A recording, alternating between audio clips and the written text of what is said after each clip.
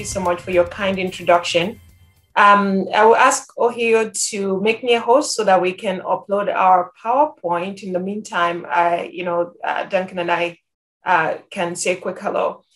First, I want to say that it is such a privilege to be with you guys. Thank you again to the Afronomics Law Group for inviting us.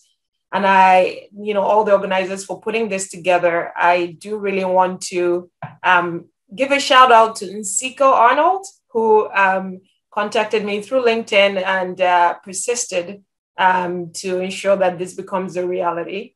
It's a privilege to be sharing the stage actually with Duncan Kiara, who is in fact my boss at the bank and my co-professor at the Washington College of Law. Again, I would say that it is so much of a privilege to be with you guys who are both the current and future legal minds of the African continent. As a general guiding principle, there are a couple of things. Because Professor Kiara and I teach at the law school, this feels like a classroom to us. And we've talked about it and our process, both at the Washington College of Law, and what we would like to do here is to engage with you right away. We want to hear as many voices as possible. We will ask Vasora to moderate the chat room. If we ask questions, we ask that we'll prioritize students in the first hour. So we'll ask students to raise their hands if we ask questions, and Vasora, you can ask a particular person to respond to a question that we pose. And please, try to ensure that the people who raise their hands that are selected, people who are representative of the people here across the continent. So that's what we'll do in the first hour. The second thing that I'd like to say is that Professor Fernanda, who is actually the director of our program, who I believe is also online with us today, who is a comparative law expert at the Washington College of Law, shared an article with Duncan and I, which was really the Grotius lecture from last year that was given by one of your editors, Professor James Gathy. And in that lecture, he really talked about the third world approach to international law. And one of the things that he challenges academics and practitioners to do was to foreground what he describes as, thick descriptions and local knowledge against what is deemed to be, I believe, models, abstract models and universal assumptions. So he says, we have to go beyond the exclusive emphasis on Black letter law.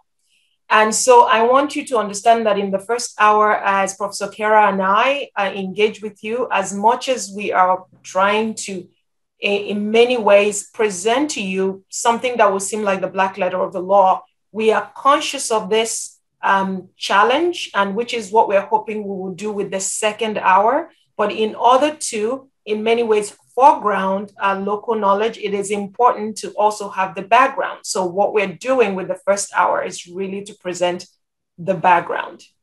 So those are sort of, housekeeping comments that I want to make at this point. Professor Kiara, I don't know if you want to add anything else before we get started, and I'll share the screen in the meantime. I'll share the screen with PowerPoint in the meantime. It's free to say hello. Thank you, Professor Nwogu, and good day, everybody. It's a pleasure to be here and to have a chance to engage with you all on an area that I think is Professor Nwogu and I are very passionate about. This is actually the second time I'm doing something with the Afronomics group. I had the pleasure of doing an indaba with Professor Gavi, who Professor Nwogu just mentioned, where we talked about one of the financing vehicles that we use in the international finance space to raise financing for development. And so it's a pleasure to do this again in a slightly different format. as may be apparent to you, Professor Nwogu and I, in addition to being in academia, are also practitioners. And I hope that you will get, you will see the intersection of those two areas. And when I mean practitioners, I mean we work in financial institutions. And so hopefully you will see a balance of both the theoretical underpinnings of the work that we do and its practical application as well. And just one final thing, of course, just to mention, since we are lawyers, that a lot, the views that we will present, particularly on the World Bank, are our own views. They are not necessarily the official views of the institution, but we will share with you as candidly as we can our own thoughts as to various aspects of the work that we do in response, in particular to the questions that you ask. So with that, thank you again. And I guess we can get started. Professor Nwogu, you may want to go again to presentation view on the on the PowerPoint.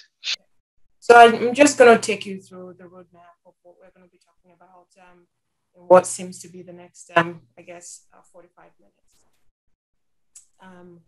As a general matter, we will start with the law of IFIs and the World Bank in terms of an introduction. And why are we doing that? Because this is a case study of the World Bank. And the idea is that the bank facilitates, right, the implementation of development in a legal sense. But it not only facilitates it, the bank itself is a structure of development. So an understanding of the bank as a structure and as a facilitator of development is important.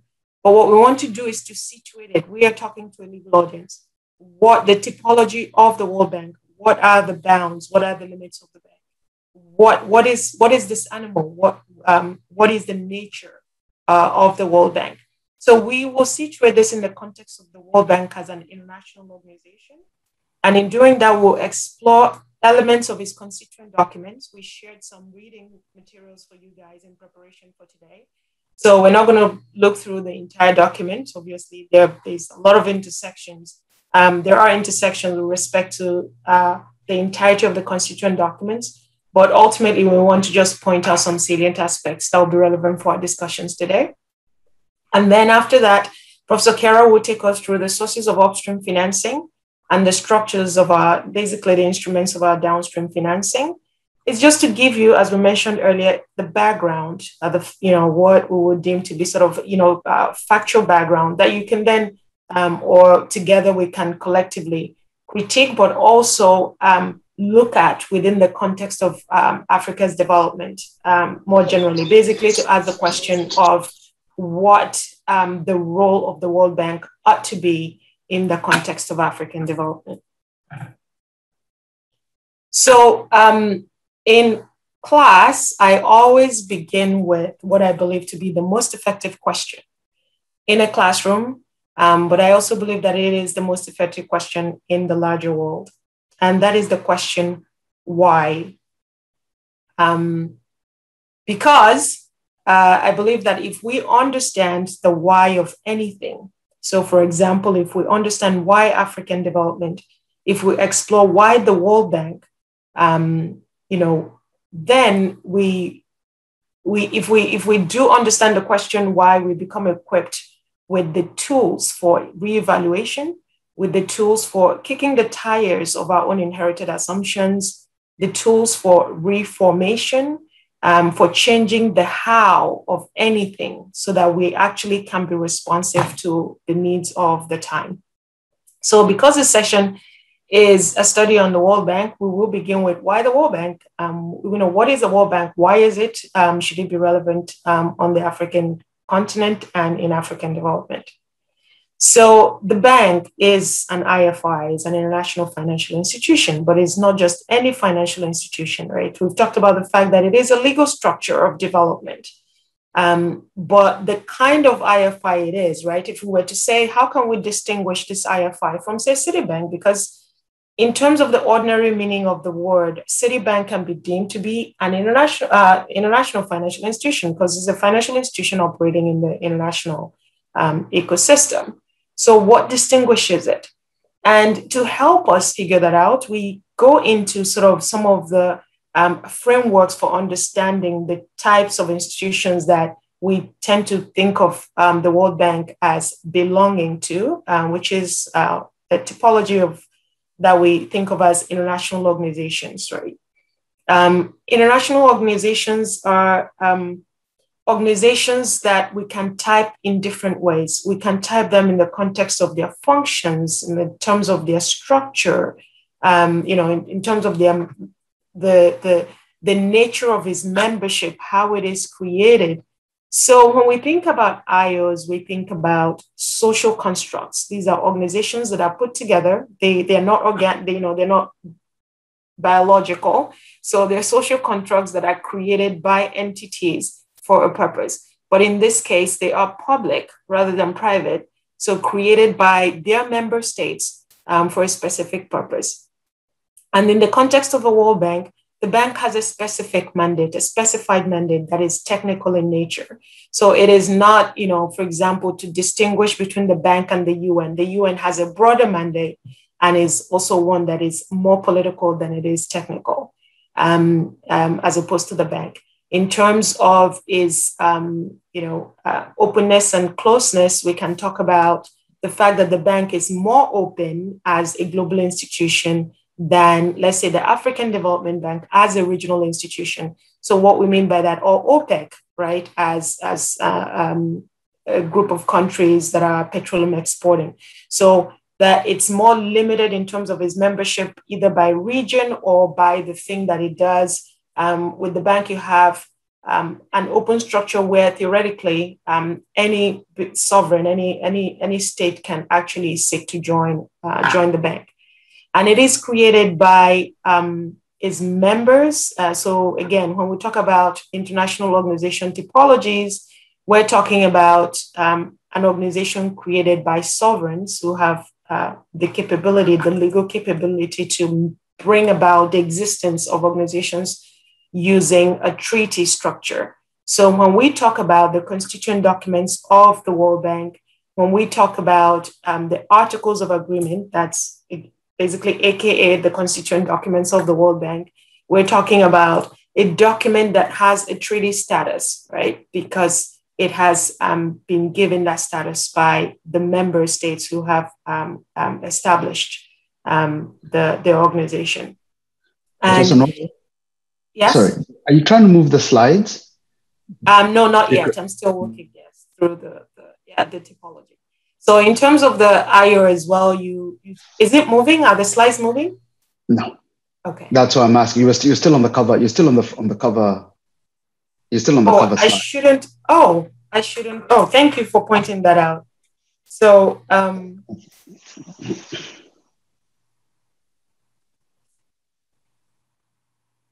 so what do you now see the roadmap? Yes, it's showing now. Okay, so I've gone through the roadmap and I am now on this slide. Okay, good to know. Thanks so much for pointing that out, because it seems like the two screens, I'm working with two screens here, but it seems like the two screens are not actually working in tandem. So that's good to know. Thanks, Professor Kiara, for pointing that out. Okay, so here we were going through the IO typologies. So we've talked about the fact that it is a multilateral organization established by its member states through the use of a treaty, on the basis of a treaty, and is also one that has a particular process for decision making. It is one that commands legal personality in the ecosystem, in terms of the international ecosystem, and that there are protections, there are privileges and immunities that it has in order to be able to fulfill its functions in its member state jurisdictions. So you keep these in mind as we go into looking at the constituent documents of the World Bank. But what do we actually mean when we talk about the World Bank? What does that mean, right? The World Bank, people use that appellation a lot, but that is actually not a legal entity. The World Bank is not a legal entity. Rather, the World Bank is a name or an appellation for two legal entities combined, the International Bank for Reconstruction and Development and the International Development Association, IBRD and IDA. So as lawyers, as you know, the devil is in the details. It's important to know, when we are engaging with any of these institutions, what we're talking about, because the terms that may apply to them, the issues, the limits, the mandate, may be slightly different. So when we talk about the World Bank, we are talking about IBRD and IDA, as we call it here. But the World Bank is, consisting of these two institutions, actually are part of a larger group of organizations called the World Bank Group. So it's important that as you discuss with people, when people are referencing the World Bank Group, that is distinct from the World Bank, and that those two terms, World Bank Group and World Bank, really are an appellation for specific and identified legal institutions. So the legal institutions of the World Bank Group are the ones that you see on the screen. IBRD, established in 1944 in the wake of or towards the end of World War II. You have the International Finance Corporation, the International Development Association, basically at the cusp of the decolonization period, the IDA was created.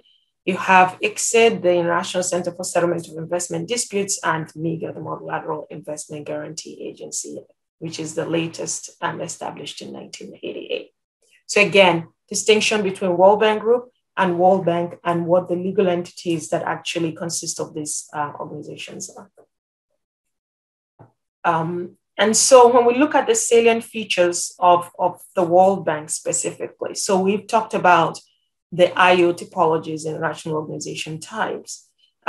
So you start to see how we're able to identify where the World Bank fits into IOs, right? When we're looking at its constituent documents, the document that created these organizations, that when we're saying that this is a global economic development institution with a specified mandate, we talk about its article 1, which speaks to its purpose, what it can do, what are its powers, what is its mandate, out of which flows its mission. And we'll take a closer look at that shortly. We talk about whether we're talking about Article 410 in the IBRD Articles of Agreement or Article 5, Section 6 in the IDA Articles of Agreement, you start to see the language of political prohibition, which is one of the references we provided to you. And why did I put that there? It's something that, in a sense, create the bounds. So, in a sense, Article 1 puts together the powers, but there are limits to those powers. And the limits to those powers, one of those limits or a key limit, a salient limit, is the Article 10, Article 410 in IBRD, and Article 5.6 in IDA, which is the political prohibition article that basically is saying that the bank cannot engage or make decisions on the basis of the political status of the members in which it's engaging with. So the bank engages for economic reasons and not for political reasons. So that's a sort of limit. Article 2.1 speaks to who can be a member of IBRD or IDA. So for both constituent documents in their articles, both in Article 2.1 speak to the fact that, here are those who can be members of this institution. And, you've probably taken a good look at that. And can someone tell me who can be a member of the International Bank for Reconstruction and Development? Did anyone do some of the readings that we provided for today? So, Visora, if you can, call on someone so you can raise your hand if you know who can be members of IBRD and speak up and let us know. Okay, if anybody has the answer, you can just lift your hand up or put in the chat and I'll be able to select you.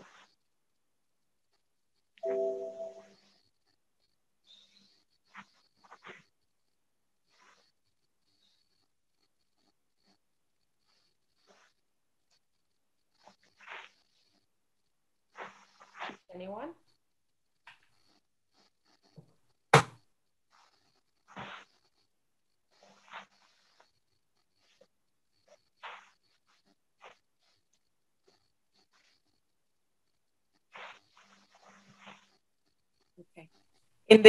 Okay, it doesn't seem like I don't see any hands raised. I'm sorry. Yeah. There's a hand up from Sarah Mwade. Go ahead, Sarah. Hi. So yes, according to article should be, yes, it says membership is open to all the members of the International Monetary Fund, the IMF, as well as open to other members that are they've agreed to membership of the bank. I don't know if I've gotten that one correct, but I think that's what I read. Yes, Sarah, you are absolutely right. It says in order to be a member of IBRD, you have to be a member of the IMF. And we'll talk about that and why ultimately the IMF and the World Bank are deemed to be the Bretton Woods or the twin institutions of the Bretton Woods Agreement. So it's like the Bretton Woods institutions. And when we look at the IDA articles, we see that in order to be a member of IDA, or do you also know why who can be members of the International Development Association?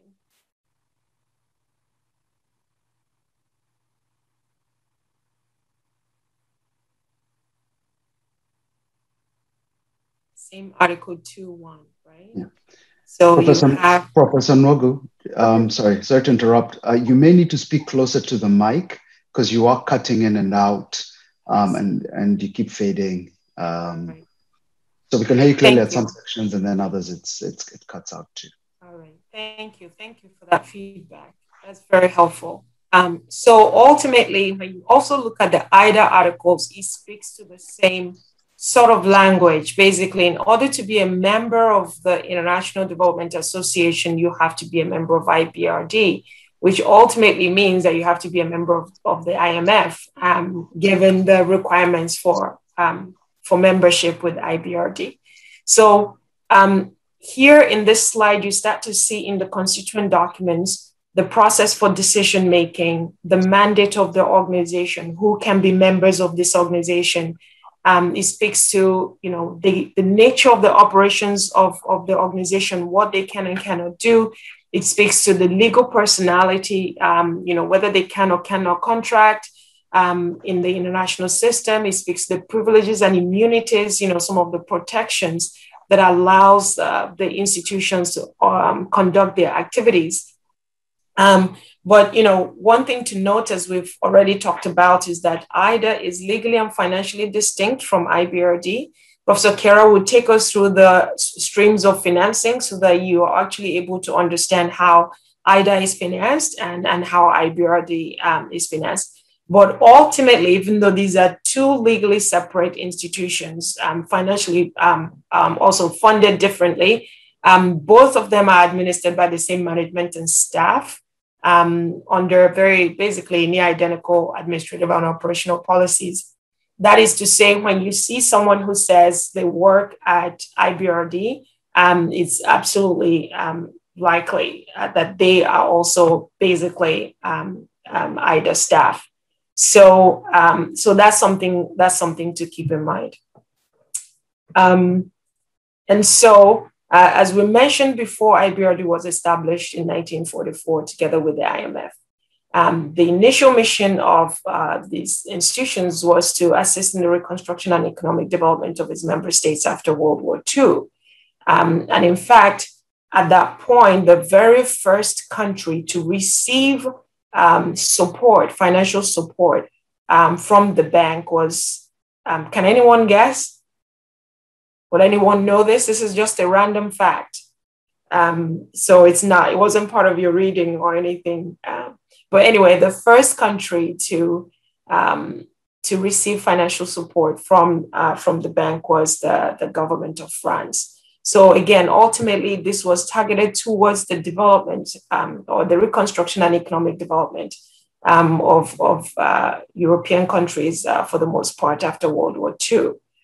But ultimately, as the Marshall Plan from the US began to take root, the mandate of the IBRD started to dwindle in terms of the fact that, the reconstruction of Europe was, coming along. And so there was a need to repurpose this institution. And in the 70s, there was a repurposing of the interpretation. So the language of the articles did not change. And we can talk about this in the second hour.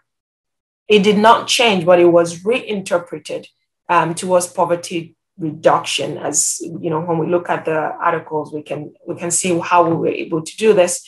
And of course, you have IDA, which is deemed to be the concessional lending arm. And Professor Kiara would show you what that means and why IDA is deemed concessional when we look at the financing structures. Established in 1960, again, coinciding with the decolonization period in Africa and Asia, to really support some of these countries as they were beginning to build up their economies. And so when we look at IDA purposes very closely, I just want to have you take a look at some of the areas where we have bolded the mandate of these organizations. So keep this in mind as we start to talk about Africa's development and where does the World Bank fit in terms of Africa's development in the 21st century. So if the purpose of IBRD is to facilitate the investment of capital for productive purposes, if it is to promote private foreign investment by means of guarantee or participation in loans when capital is not available on reasonable terms, when it is to encourage international investment for the development of the productive resources of members, right? For the productive resources of members to assist in raising productivity, the standard of living and conditions of labor. For the IDA purposes, here it says to promote economic development, increase productivity, and raise living standards. And you can see that that language very much mirrors what we see in the IBRD purposes, right? But here it limits it in some ways to the less developed areas of the world, including within the association's membership.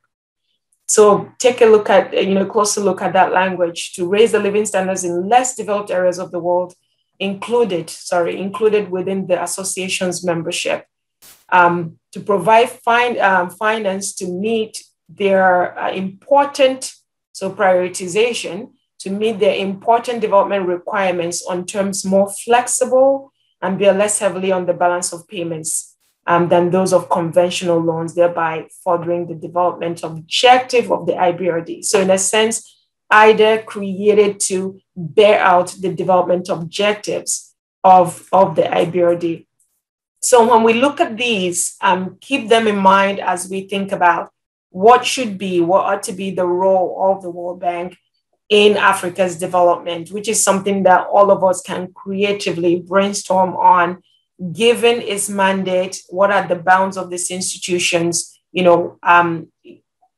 and also to think about it very differently. So if we're thinking of this third world approach to international law, there are arguments that show that the notion, the ideas that brought about the Bretton Woods institutions were actually not necessarily Western, right? That some of these ideas began beyond the borders of Western countries. So if you were at the table trying to repurpose these institutions, trying to reinterpret their purposes for the current time, given the language that we have here, how would we go about it? So I'll pause on that for now and hand over to Professor Kiara to take us through the sources of upstream financing, as well as the instruments for downstream financing, to give a context, to give a little bit more of the texture for the purposes that we have just identified.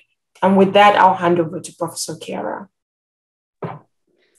Thank you very much, Professor Nwogu. I'm going to try and do in about 10 minutes what will typically take 3 weeks of lectures to get through in detail.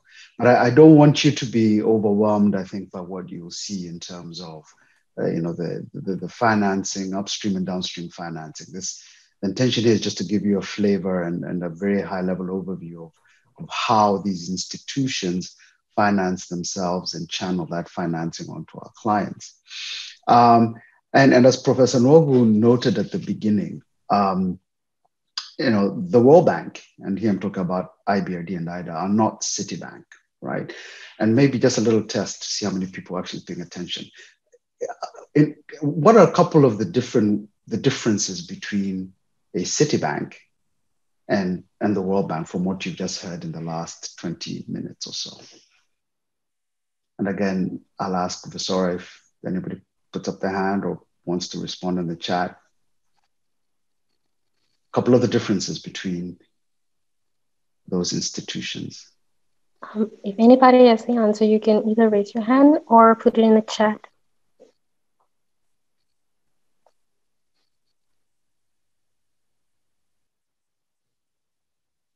I do not know us to be this shy.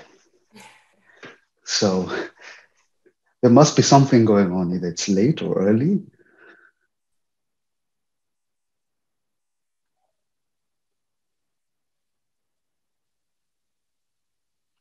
Going once? Going twice?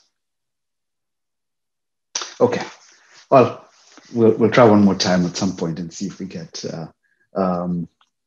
if anybody is willing to respond. But as Professor Nwogu noted, and I think somebody responded, I think it was Sarah, to the question of who the members of the World Bank are, of IBRD and IDA.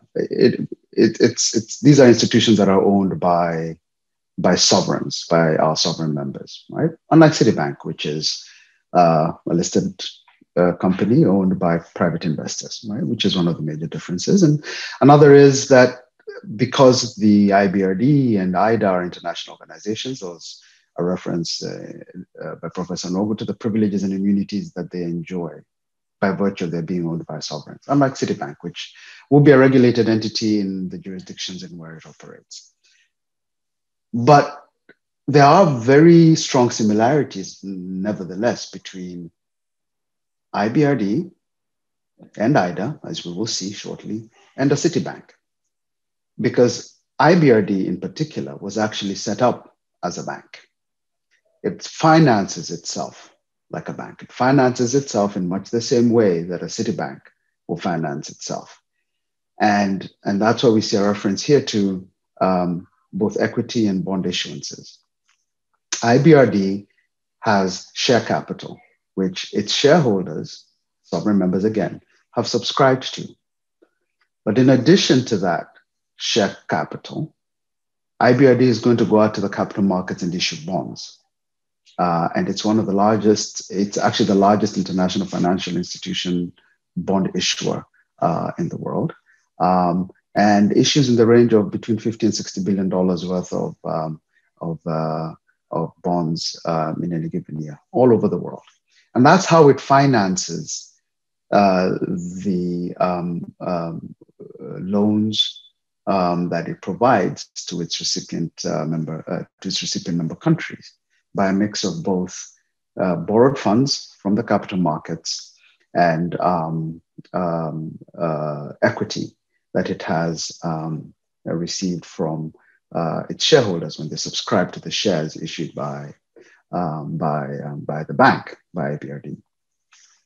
IDA, on the other hand, was set up about 15 years after IBRD had been set up, because it became quite clear that because of the financing model that IBRD uses, where it is borrowing funds to raise, to on-lend to its clients, meaning that it is on-lending those funds at commercial rates of interest, that while that model works for financing projects in countries that can generate a return that would enable them to pay back the loans that it took from IBRD, so that IBRD in turn can repay its bondholders, that wouldn't work for less developed countries. It wouldn't work for financing what are considered the soft sectors, right? That education, for example, or health, that may not be necessarily sectors that would generate the kind of return that would be that would help repay borrowed funds.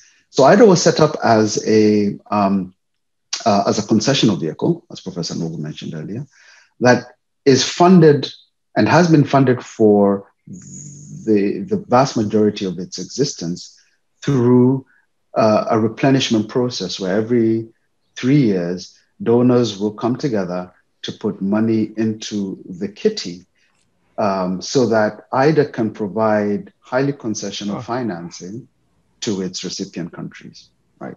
And by highly concessional financing here, we're talking about interest-free loans or grants, funds that do not have to be paid back. And for the vast majority of its operations, for its time in existence, it has used that financing model. Every 3 years, donors will come and put money into the hat, as it were. That changed about 6 years ago, when it became clear that the demands, the development needs of its recipient countries far outstripped the available resources, and we needed to find additional ways of raising financing to help meet those financing demands. IDA, as it turned out, had accumulated a fairly large, very large balance sheet over the years because of this constant replenishment. And so a hybrid financing model was developed where IDA would continue to have donors putting funds into the hat, but IDA would in turn also go out and borrow money in the capital markets, issue bonds as well, which it had always been able to do as a legal matter, but as a financing. I'll ask somebody to mute. I think there may be somebody who's unmuted. Thank you.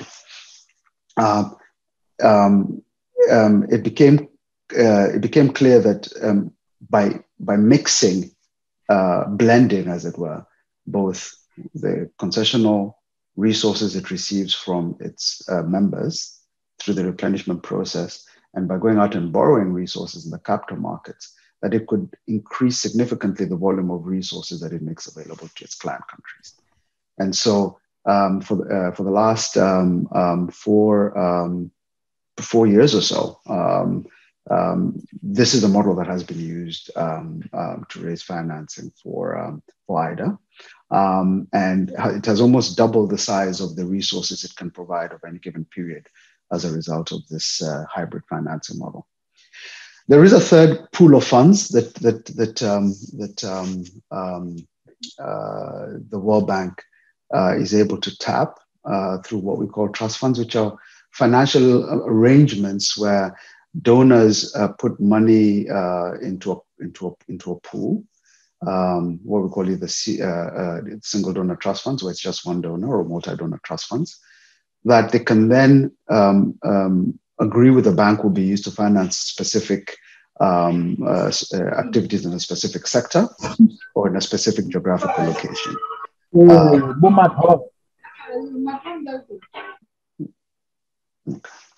Commercial interlude.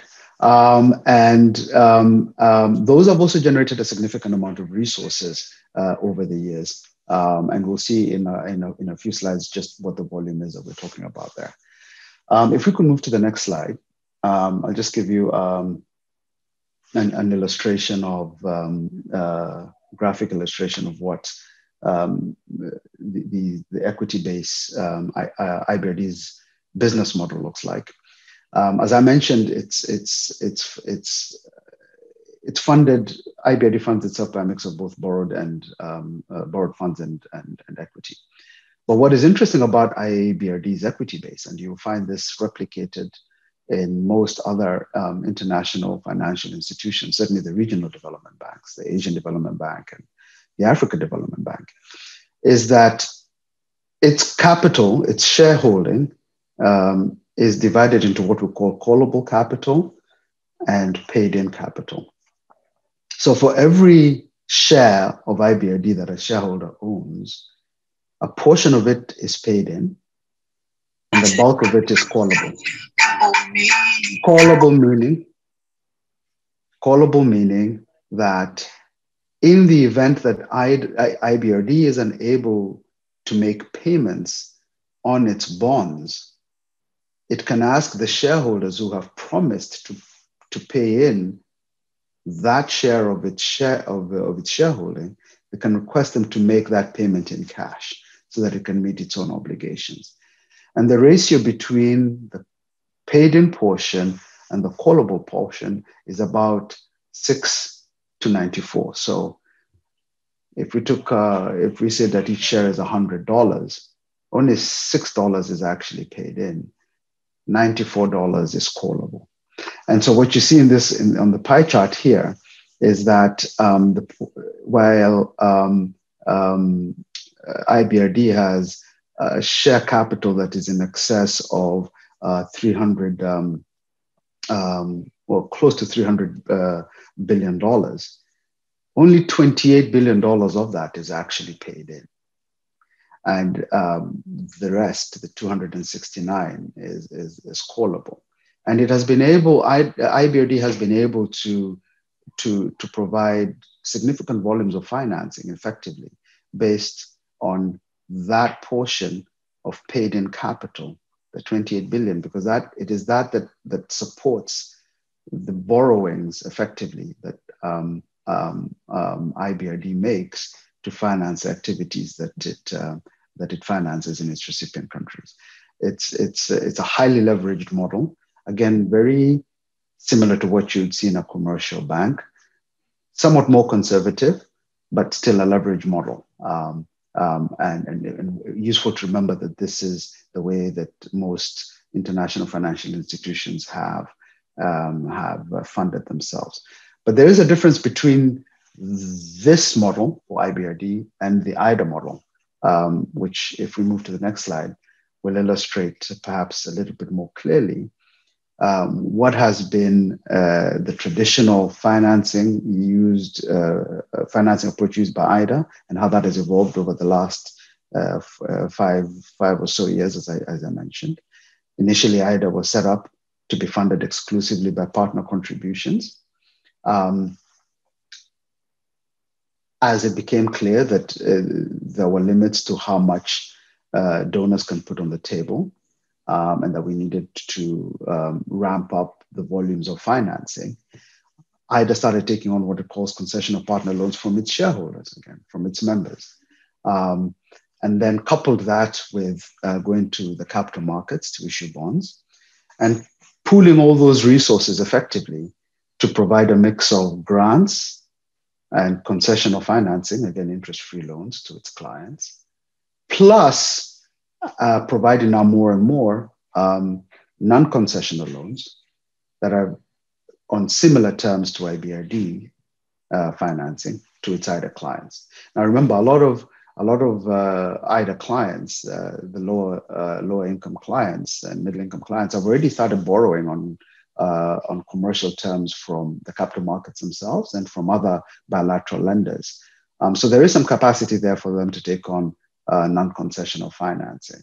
And by using this model, the expectation is that IDA recipient countries, IDA clients, would also be able to tap another source of non-concessional financing to add to the development resources that they've tapped, or that they can tap to finance their development needs. So that explains, hopefully, and again, I acknowledge that I've crammed a lot into a couple of slides on the financing models for IBRD and IDA. But just to quickly show you as well in the next slide, what the volume of resources are available in trust funds that are managed by IBRD and IDA. And you will see that over the period of the last 4 years or so, and here when we refer to financial years, this is a reference to the financial year of the World Bank, which actually runs from July 1 to June 30th of each period. We've seen a growth in funds that we receive in trust funds from about $10 billion, $9.9 billion at the end of FY15 to about $10.5 billion at the end of FY19. So that would have been June, at the end of June 30th, 2019. The numbers have increased a little bit since then, but these are the latest figures that we were able to get. So it's a significant volume of resources that are made available by donors, again, targeted at specific sectors and specific geographic locations. The distinction between trust funds and IBRD and IDA in this respect is that IBRD and IDA, their resources are not earmarked. Donors don't give resources to IDA and say that they can only be used in specific sectors or specific geographical locations. And bondholders don't buy IBRD bonds and say that those bonds can only finance activities in specific sectors or specific geographical locations. Trust funds do provide that sort of flexibility, and they have been an attractive tool for donors who do want to prioritize the use of their funds in specific areas and for specific activities. So that's essentially a crash course in how we raise funds. And just quickly to give you a flavor for where those funds then go when clients come and ask, recipients come and ask us to provide development financing.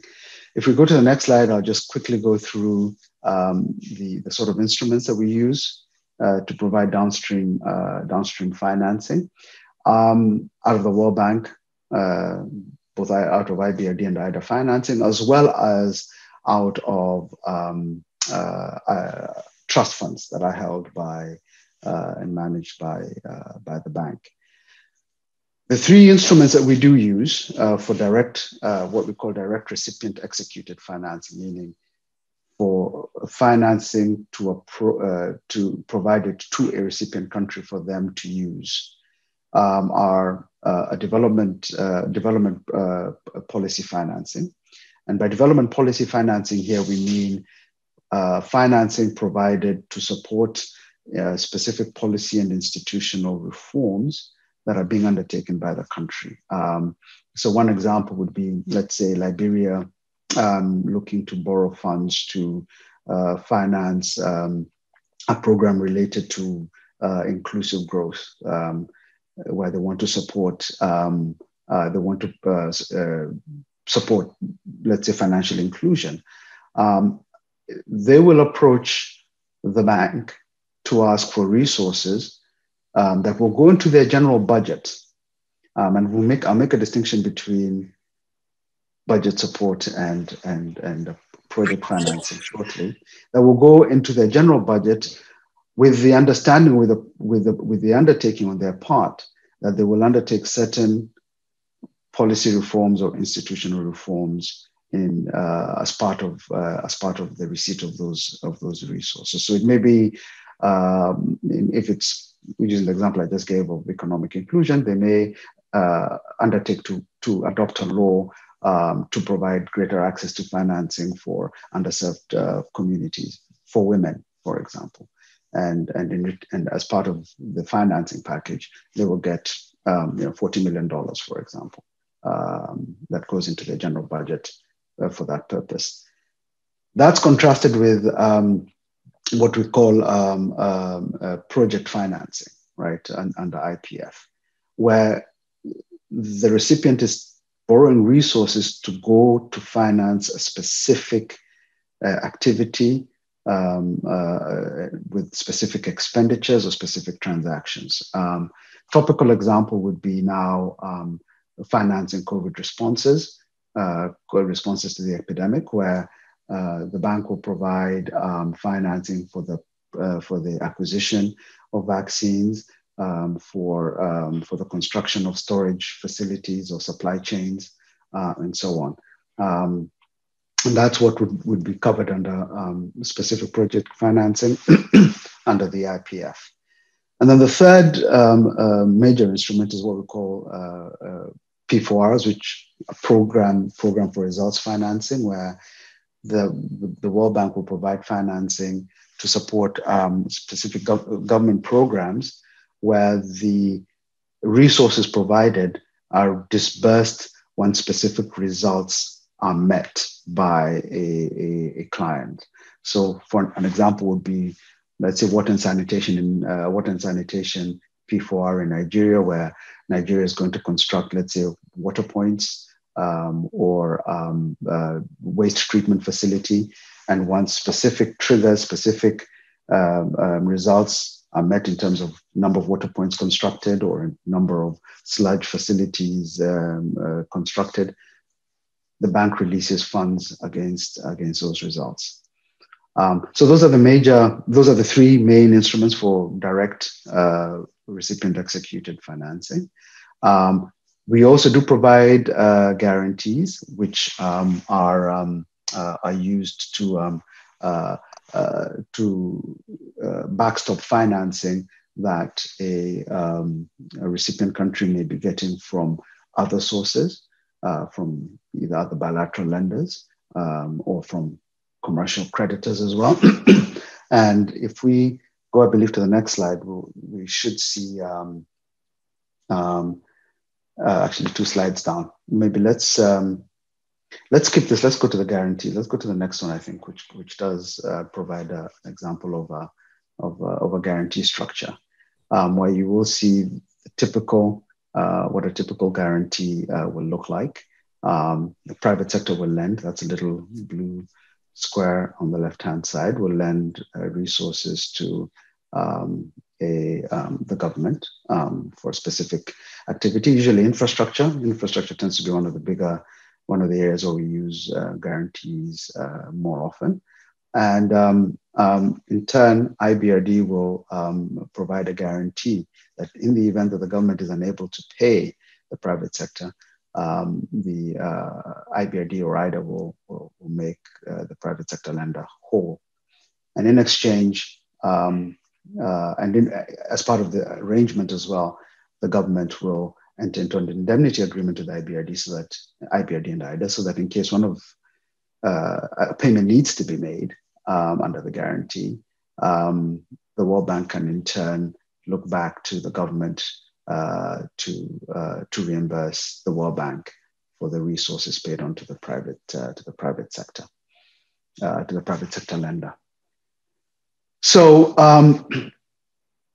again, a very high level overview of what our financing arrangements, both on the inflow side, how we raise funds, and on the outflow side, how we provide those funds on to our recipients.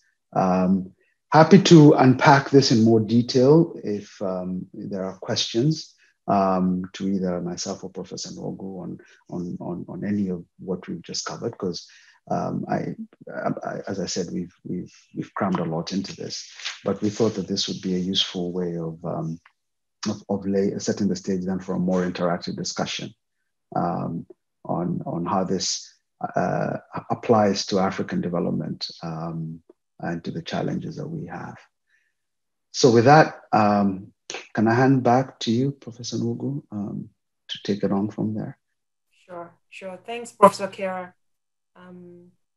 Okay, so hopefully you guys can hear me better. So having looked at this, consider it in a sense the background, right? We have given you what Professor Kiara has called a crash course.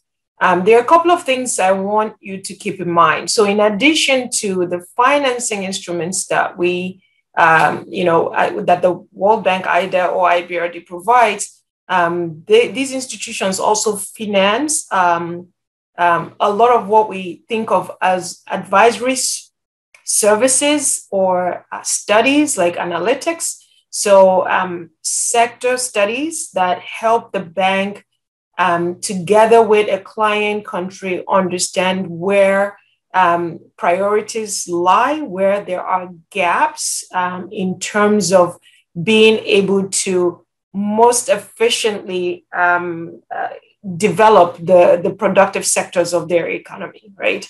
So you have those activities also financed. When we talked about the bank, IBRD or IDA as open institutions in terms of IO typologies, so meaning that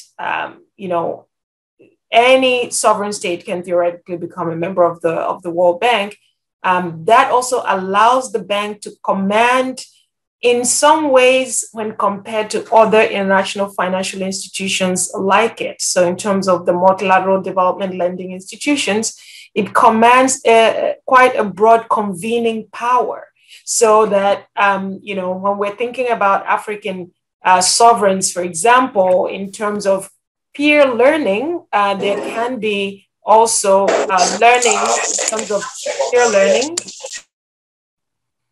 In terms of peer learning that can be of the sort of South-South, as it's called, flavor, right? So, because I know that Afronomics is again about this notion of perspective from the global South as defined, but their ability to convene and learn lessons from other regions of the world that may also have similar or experience, have similar economic experiences or structures, that there could be peer learning, not just limited to the African continent, but globally.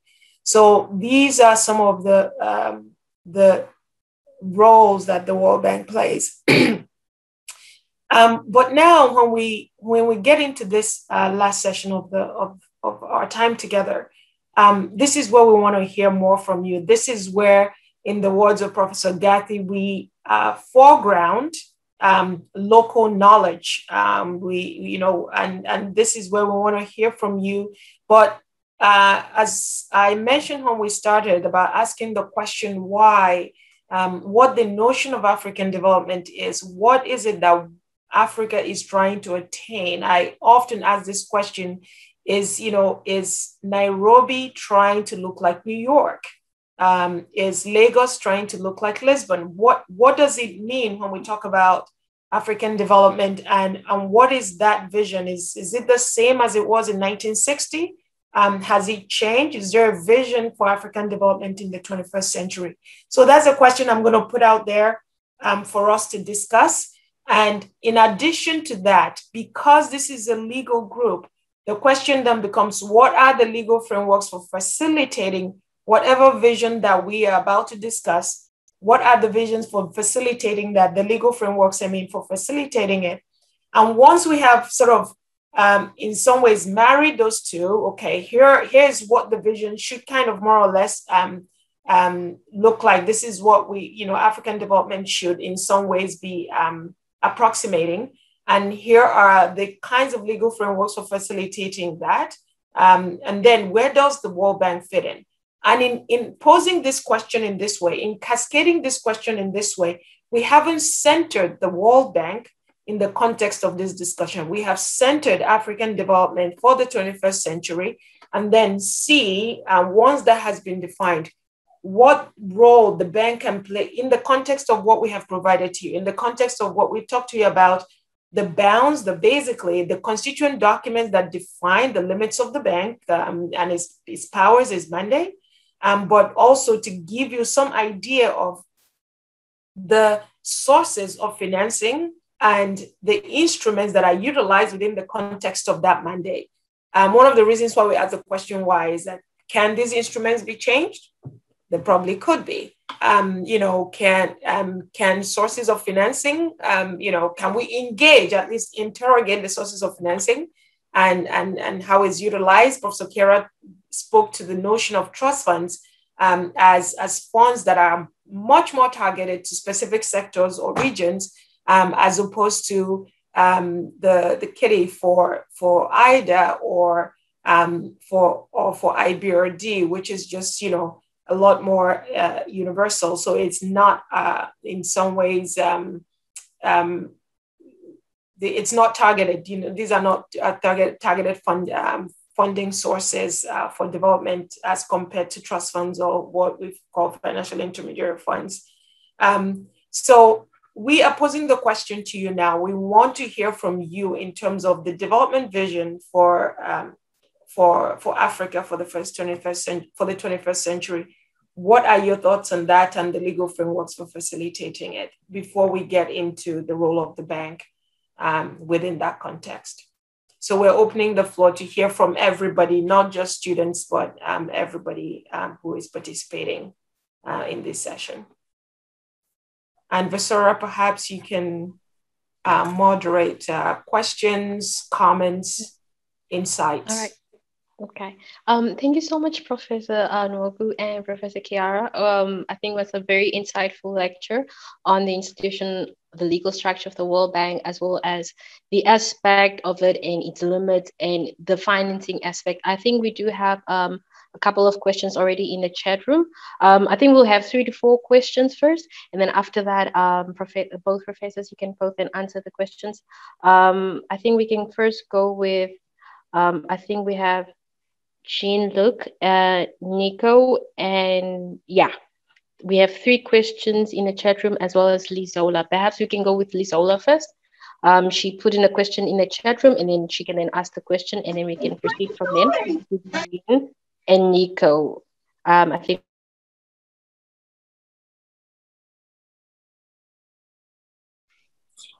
Hi, I'll just read the question.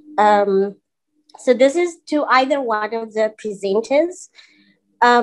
My question is, could you briefly explain the different methods of loan repayment and maybe just touch on how the repayment clauses specifically for Africa, for African states are generally structured?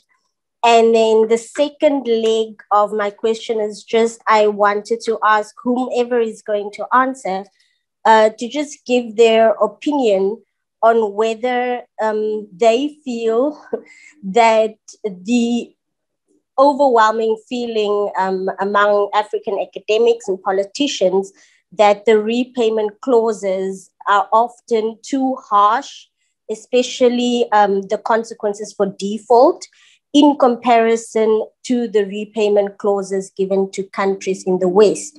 So whether they feel that, or in their opinion, whether this feeling is correct or whether it's, not founded in anything solid. Thank you. Okay, next we can have Jean-Luc and then we can have Nico. Thank you. My question is in twofold. Like in the usual banking system, there is the essence of collateral use. So the World Bank as an enormous institution, as we have seen like from the presentation, which is obviously outside the confines of the usual system, like what collateral securities that are used to enforce payment to various sovereigns that are lent World Bank loans. And the second fold of the question is, what mechanism does the World Bank have in place to ensure maximum optimization of the funds allocated so as to mitigate misuse, or is this not within its purview? Thank you. Thank you, Nico. We can have Nico next. Yeah, okay, thank you. I have 2 questions. One is not really tied to Africa, and it's really maybe just for academic curiosity, but I also think it affects people's lives. What can it take Palestine to become a member of the World Bank? Now my question, and maybe really tied to Africa. So like Africa, there's this Professor Ali Mazrui who has painted it as a confluence of mainly Islamic cultures, African cultures, and even Western cultures. So like most African, a good number of African countries really have Islam and they take it seriously. And then within the Islamic capital market, we have some type of bonds known as sukuk. So there's no really interest. So I don't know, in the dealings of the World Bank, can it consider dealing in Islamic bonds with countries that are somehow Islamic or like predominantly with Muslim populations?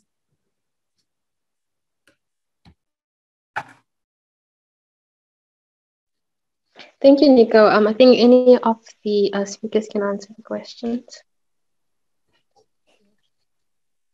Sure, thanks. Let me attempt to address the first 2 on the financing terms, and maybe Professor Nwogu can supplement as well. So to Lizola's question on the repayment terms for loans, it's helpful perhaps to take a step back and remember that African nations are members of the World Bank and both IBRD and IDA, just like the totality of 187 other members in total that we have as members of the institution. So we're a shareholder cooperative, right? African countries don't get different terms from everybody else. The repayment clauses that are in loans to African states are exactly the same clauses that will be in loans to any other country that is eligible for that specific type of loans. And there is a distinction that's made based on the GNI per capita that is used to determine whether GNI per capita and creditworthiness that are used to determine whether a country is eligible to take loans from IBRD or to take loans from IDA. And in Africa, there are countries that take loans from IBRD, there are countries that take financing from IDA, but they get exactly the same terms as everybody else from the rest of the world. And the terms are extremely generous when compared to private sector commercial financing that those countries will take. IDA will provide financing to its clients, ranging from 25 years to 40 years in terms of maturity. And they're either no interest loans or there'll be outright grants, which they don't need to pay back. So the only question, I guess, here is what are the terms that apply to those that are taking loans? And there's a repayment schedule that every country that takes loans from either the IBRD or IDA will need to meet. Typically, repayments every 6 months with an interest rate that reflects the very strong AAA credit rating that IBRD and IDA both have. Now, for those familiar with the way credit rating agencies work, they will evaluate the ability of a bond issuer to repay the bonds that it issues. And IBRD and IDA have the highest credit rating possible, which is AAA, meaning that they are then able to pay the lowest interest possible in the market because it's a risk metric. The stronger your credit rating is, the lower your risk is, so the less you'd have to pay in interest.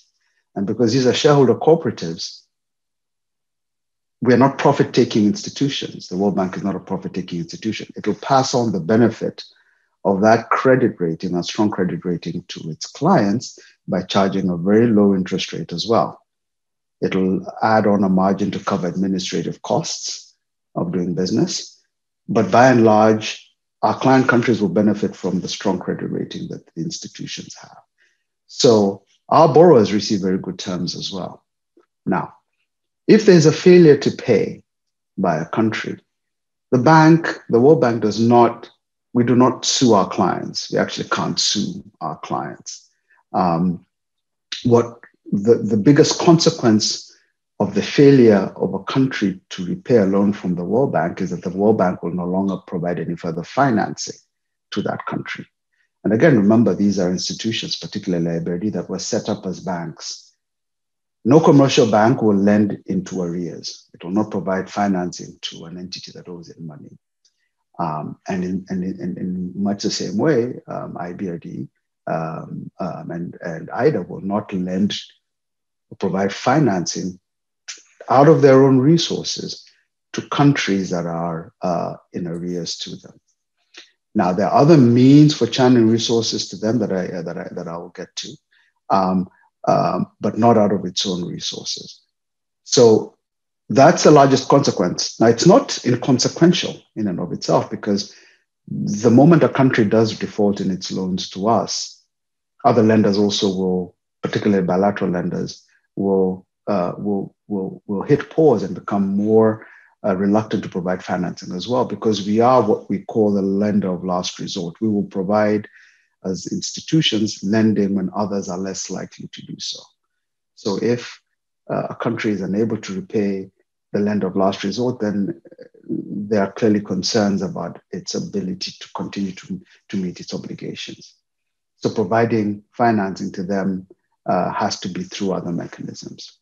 So hopefully that answers the question that Lizola asked. But connected to that is a question from Professor Kiara. Yeah, if I may add to the issue of the lending eligibility, just very briefly. So, we've talked about the Articles of Agreement. It's important to note that we also have policies and procedures that cascade from those. And one of those policies, and it has to do with eligibility of countries, our member countries, to borrow and the lending terms. And these lending terms have to do, we have IBRD lending terms, we have IDA lending terms. Again, going back to the articles, you notice where it talks about the IDA purpose having to do with making loans that bear less heavily on the balance of payment. So the IDA's mission is to provide financing in a way that is not too burdensome on its member countries. Most of the African member countries are often IDA countries. And so their lending terms tends to actually be less burdensome than IBRD terms.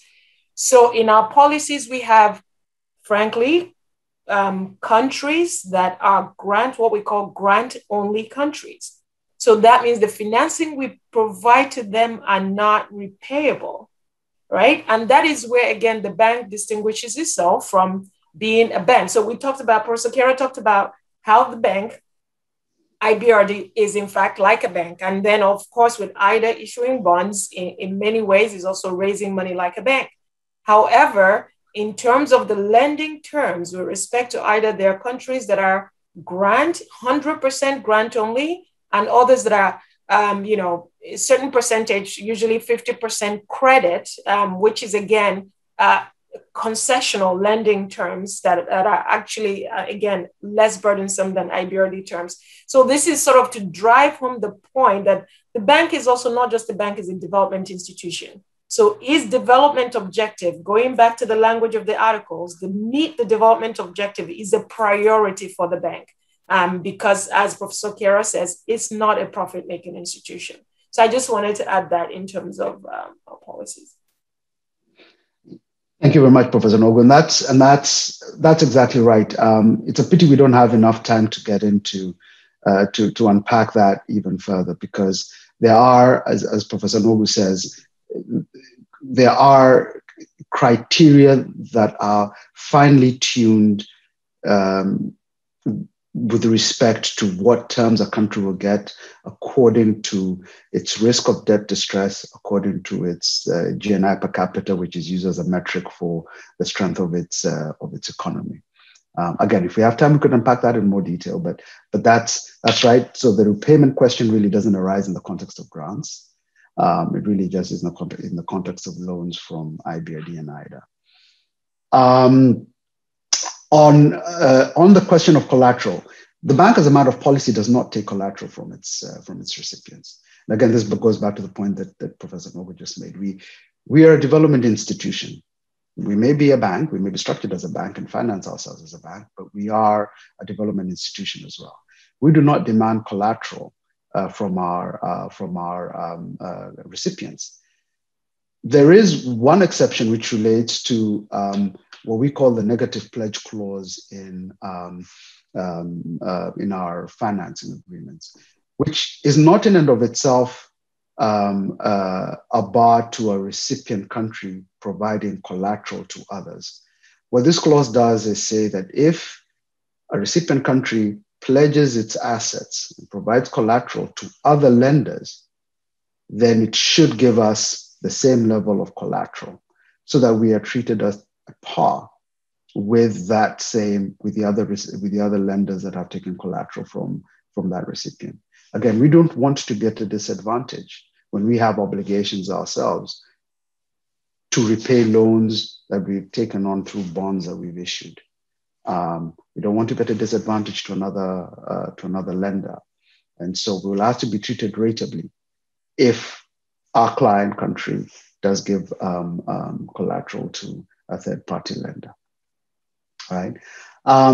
Very quickly on the question of Palestine, Well, it's one of those long-standing, particularly difficult questions. But if you go back and we cast back to the start and what Professor Nwogu drew your attention to, remember that membership of the bank, both IBRD and IDA, is only open to members of the United Nations, sovereign members. Palestine is not considered a sovereign country. It is a member, it has observer status at the United Nations, but it is not a full-fledged sovereign member of the United Nations. Until it does become a sovereign state and is recognized as a sovereign state, it wouldn't be therefore eligible to become a member of the World Bank on its own.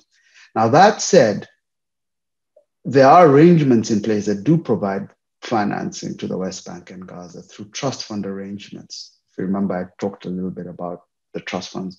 And the trust funds as financing arrangements have greater flexibility with respect to where we can direct financing.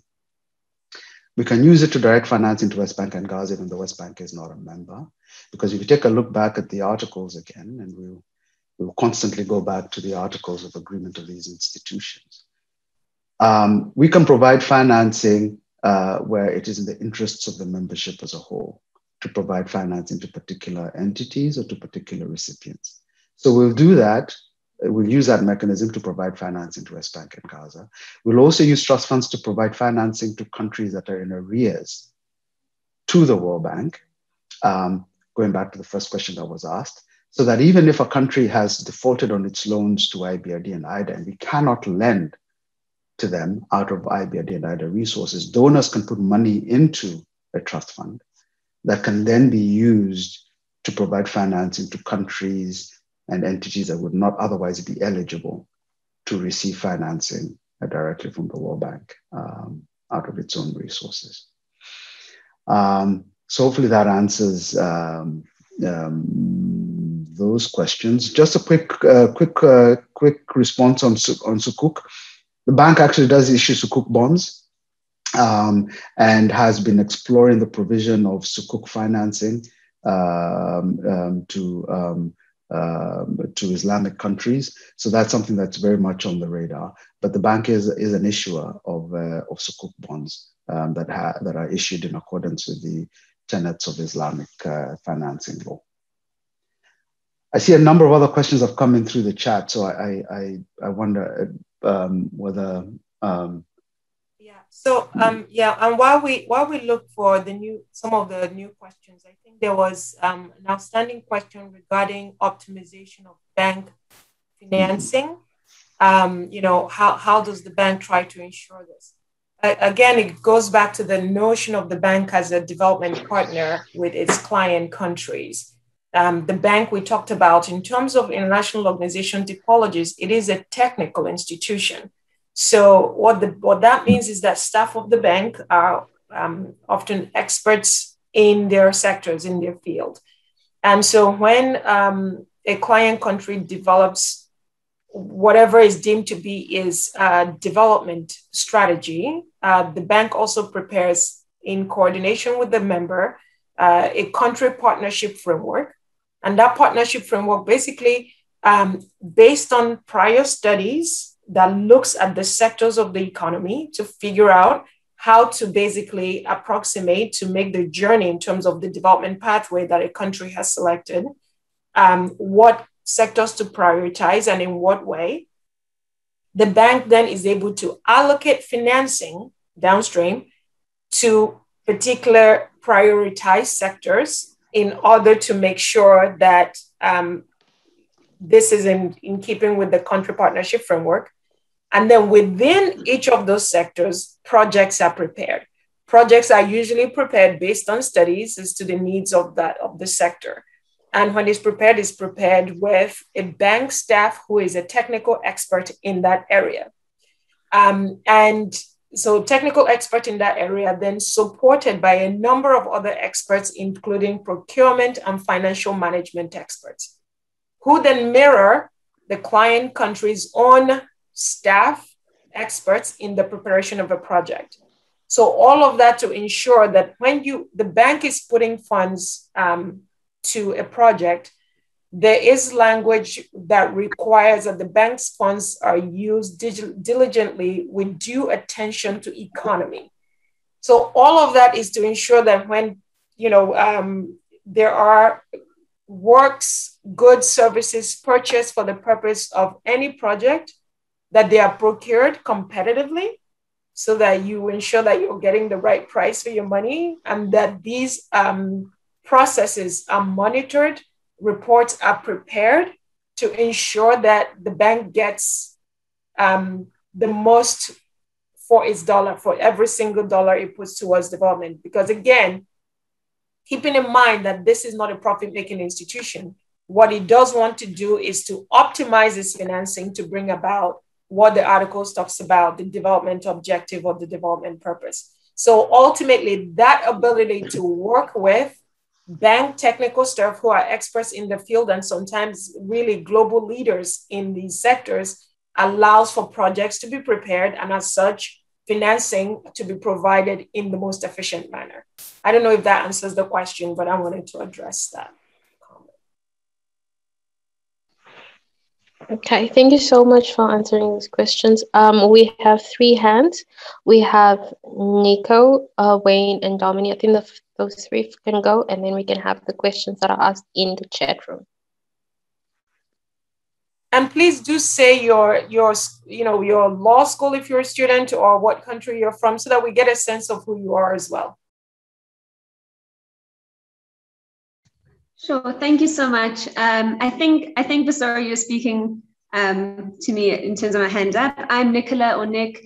I'm at the University of Witwatersrand in Johannesburg. I just had 2 quick questions, trying to respond a little bit to the original question, which is what is the development we want in Africa, and what institutions do we need to get there?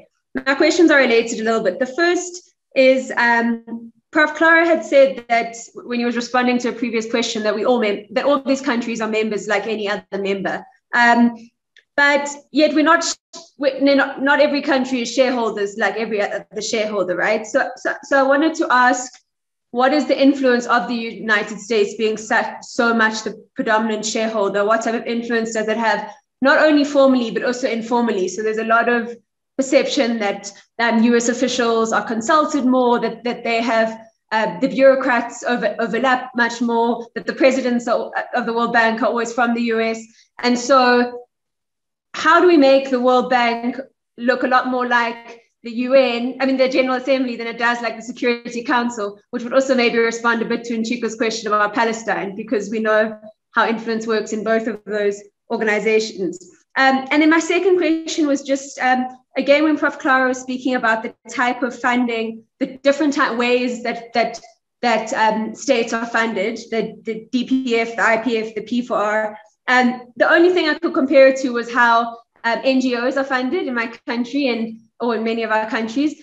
And the criticism is that then it's not as malleable, it's not as flexible to the reality on the ground, and that there is a push for very measurable results, like building a school, versus maybe immeasurable results like political education and training. And so we're pushed in terms of what we do into plans that we don't necessarily believe are best. So how does that work at the country level, and what is the World Bank doing to make sure that its funding is flexible to the reality on the ground?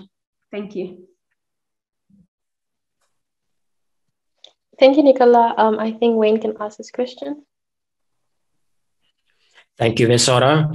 Good day, everyone, and well done to our 2 professors. I really enjoyed it. So captivating, a crash course, but then so much took in. My name is Wayne from Namibia, and I studied at the University of Namibia, and I am currently doing my articles at one of the commercial law firms. My first response is tied into what Nicola spoke about now, and that's based on what Professor Nwogu also said, like the Africa we want. What is it that we want? And I think the first and foremost delineator of what we want is probably Agenda 2063. And then in terms of that, especially Aspiration 1, it talks about the transformation of our economies and job creation. And under the rubric of the transformation of our economies, it mentions something very important. That's obviously assisting with the beneficiation of our mineral resources, and then stuff like industrialization and manufacturing industries being upscaled. Now, obviously, tied in with this is the fact that Africa's mineral endowment is definitely beyond dispute. And if we want to achieve the Africa we want, that is obviously an integrated, prosperous, and peaceful Africa, and therewith economically stable, I think money goes into that. Obviously, financing goes into this, and that begs the question: is the IDA and the IBRD willing to work with us and partner with us halfway in achieving these goals, rather than just financing us through loans and grants, but then over and above, then helping make Africa a self-sustaining continent, and then financing domestic economies through building industries and building mechanisms for mineral beneficiation? Are these possibilities explored? Is there a possibility of us walking this route with the World Bank? And then secondly, I have a question. And obviously, we touched on this, and the two professors spoke on this briefly. That's the lender-borrower relationship. But on top of this, what Professor Kiara spoke about, that's the guarantee in terms of the indirect financing transactions, where member countries can have the World Bank as a guarantee for their private transactions. Does this include pledges and surety bonds as apparent in normal commercial transactions, or are these included on the basis that it's not a profit-making institution? And then in the event of non-payment, for example, by third parties to which the World Bank has signed or given their guarantee, does that also not include, for example, cessions of loans and stuff like that? Or are these also included on the basis that the institution is not a profit-making institution? Thank you. Thank you so much, Wayne. I think we can have Dominic. Dominic can ask his questions. We are low. Hi, I hope you can hear me. My name is Dominic Nwogu. I'm from the University of South Africa. I'm currently studying my master's in tax. So I wanted to reflect on the question that you posed earlier, which is the vision for Africa. And I feel like Wayne kind of really took the words out of my mouth.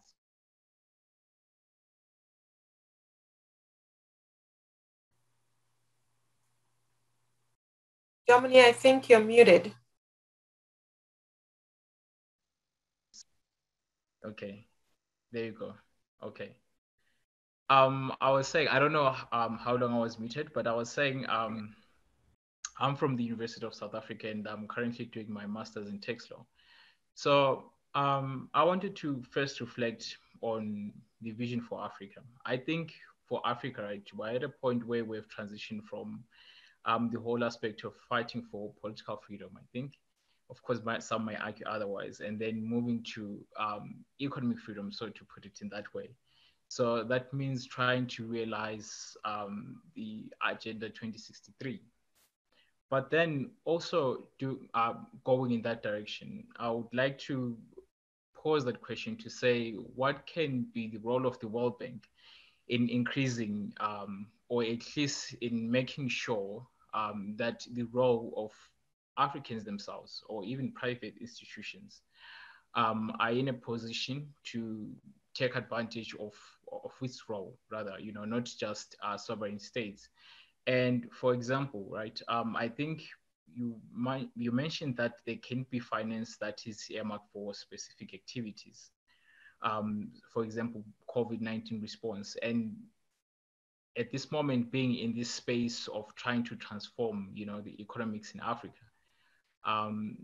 can a similar project or finance be directed in a similar manner, but increasing the role or the role of Africans themselves and private institutions to such an extent that they can be responsible as well to, improving infrastructure and all of these things that are connected to this Agenda 2063. And the reason why I pose this question is because I think if we've noticed most countries in Africa, the World Bank has been very much active in trying to provide the finance so that they can assist them in many ways, whether it's infrastructure development, etc. But then the unfortunate consequences of that is that the projects themselves, they haven't seemed to be working. At least I can maybe reflect from my own country in Zimbabwe, right, where I come from.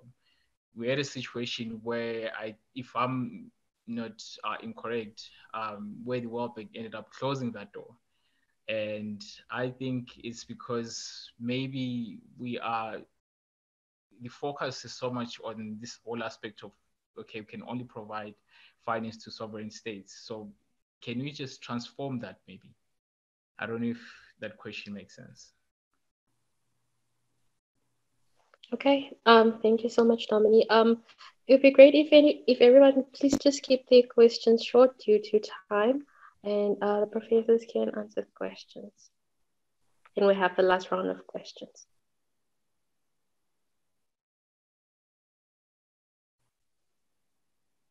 Okay, I guess we'll try and maybe we'll tag team this with Professor Nwogu and see if we can get through all the questions. Let me start with Nicola's two comments or questions. The influence of the US. Historically, that has certainly been the case. The US has historically been the largest shareholder in the IBRD, but its shareholding has declined over time,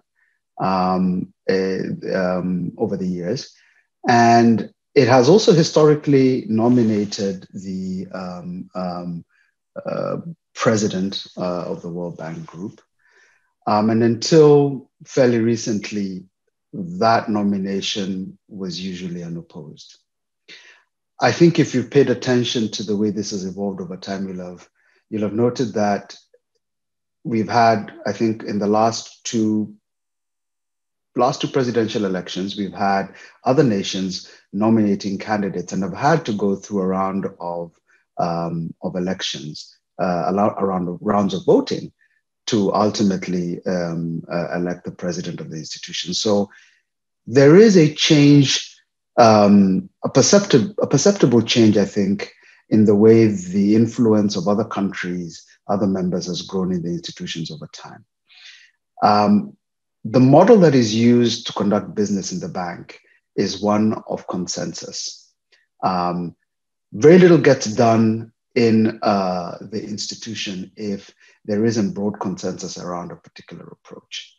And consensus goes beyond just pure numerical voting. It means getting a significant cohort of the membership to agree on a particular direction. And that, to some extent, in my view, I think, blunts the influence of a dominant shareholder. We've seen in either replenishments that the US has gone from being the largest donor to actually being the second or the third largest donor after the UK and after Japan. So that reflects, I think, the change in the global economy. China 20 years ago was not as large an economy as it is now. Now it's the second largest economy in the world, and we're beginning to see its influence in the institutions grow accordingly. So I think, to put it simply, as the world goes, I think, so we see the World Bank institutions grow as well. And I think you will see shifts in the way the institutions operate to reflect, I think, those changing dynamics. A great deal has also been done in getting the voice of the developing countries to be heard at the board. The board has grown over the years to incorporate more developed countries and give them seats at the table, at both institutions. So again, reflecting, I think, the need for the institutions to take on board more input, certainly from its recipients, so that it is no longer just a it's not a donor-dominated environment. On the question of outputs and outcomes, this is something that we hear on a constant basis as well. And as it becomes clear that both us as an institution and donors as well expect to see value for the money that they're putting into these institutions, there's a greater focus as well, not just on outputs. I think you referred, Nicola, to building more, I don't remember what you called, what you referenced, but building more physical structures. But we need to be able to measure more than just the number of physical structures that you can build. You need to measure the impact, the outcomes that come from building these physical structures. And there's more of a focus then on being able to measure results, measure outcomes, and measure impact. And it's all based effectively on the country-based model that these institutions use. We do not, as institutions, impose financing on a recipient. As Professor Nwogu pointed out in one of our early interventions, it's up to the country to put together a country partnership framework in consultation with the bank, and then agree on what development objectives, what development projects out of that country partnership framework the bank will finance for the country. Countries aren't obligated to take financing from the bank, but we would like to be able to target the financing to sectors that the country themselves identify as being sectors in which they would want financial intervention and assistance. And not just financial intervention and assistance, to a point that I think was asked made by Wayne. We are realizing more and more as well that providing financing in and of itself is not enough. And another point that Professor Nwogu made about the bank providing technical assistance and what we call analytical and advisory services. A lot of the bank's borrowers are not just looking for the money, they're looking for the technical know-how, the technical skills that come with the financing for a particular project. And I personally think that is the way of the future for the World Bank Group as institutions. What matters more and more, I think, and what is sought more and more by our recipients is technical know-how, technical capacity, because there are numerous other sources of financing that are available to a lot of these countries, but not necessarily the same honest technical advice and technical support that would come from a shareholder cooperative such as the bank, of which these recipients are members. Maybe let me stop there and ask Professor Nwogu to respond to the other question the other portion of the question that Wayne asked on mineral resources, because this is, if she had time, she would tell you that this is something that's very close to her heart, and she would tell you a little bit, hopefully, about the African mining legislation initiative that she has founded and led for a while.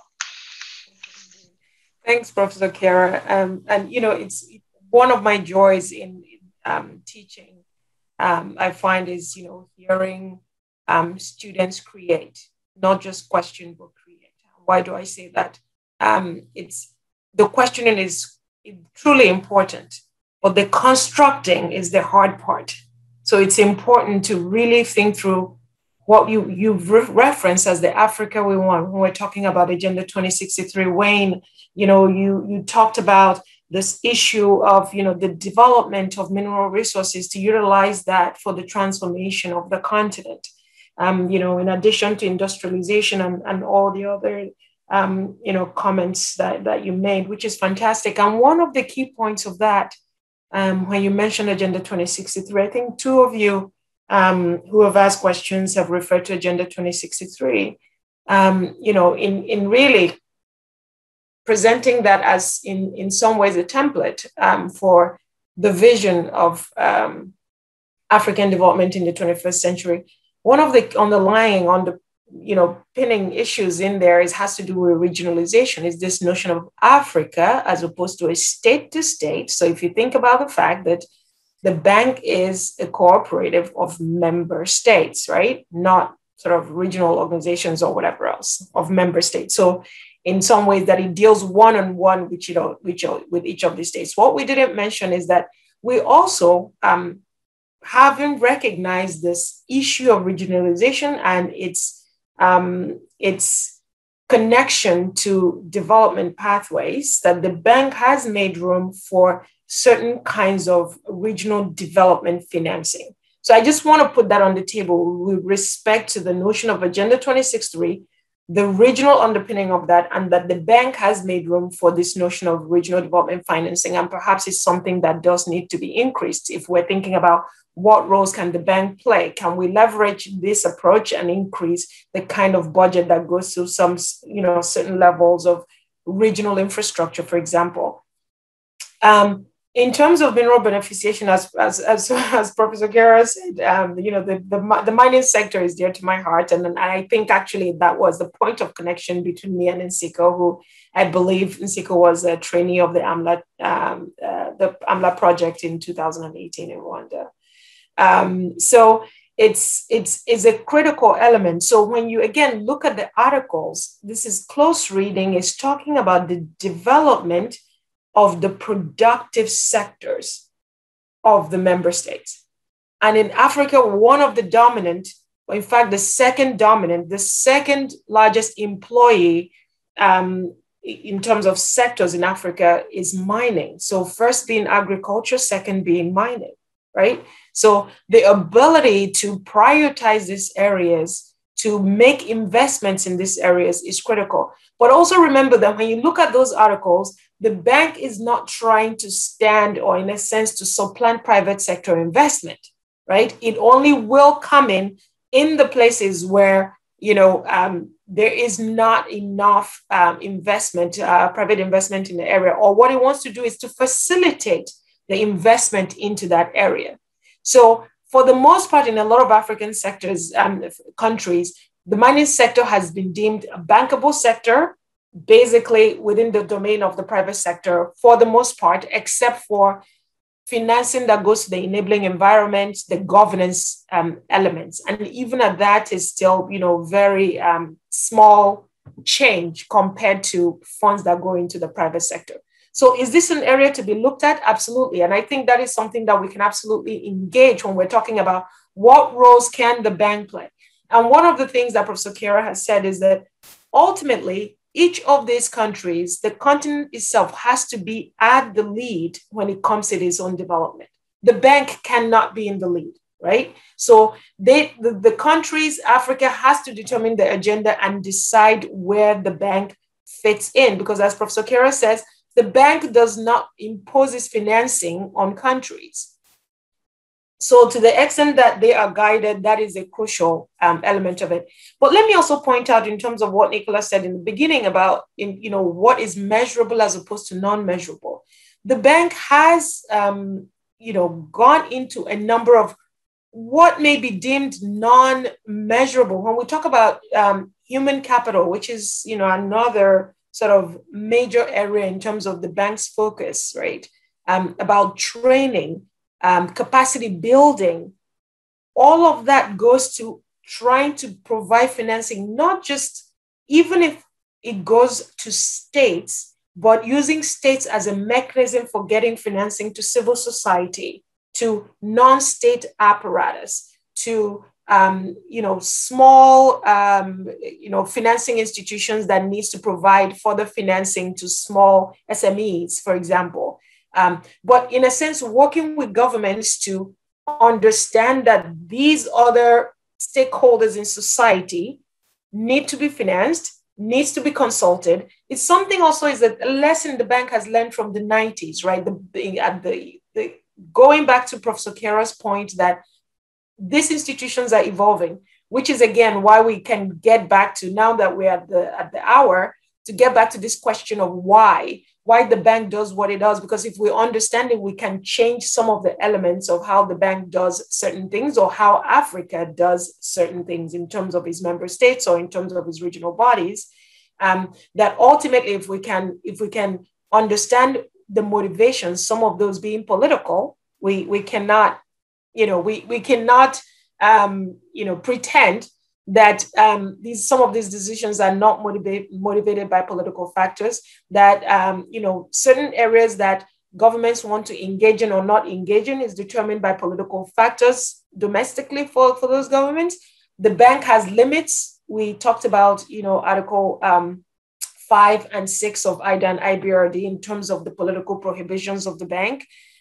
Even as political factors push and pull at the bank's ability to do its work, that there is this language that limits what the bank can do in terms of the example you used was training into political activity training, right? Like, can the bank engage in political activity training when we have a political activity prohibitions in the articles of the bank, right? So these are the kinds of things that we'll need to sort of think through. What is governance as opposed to politics, right? How do we train citizens on civic duties and rather than political activity? So the nuances we put to terms, the language we utilize, the semantics we utilize in understanding the details helps us to expand basically the interaction between the World Bank, given its mandate, and Africa in terms of its vision for African development in the 21st century.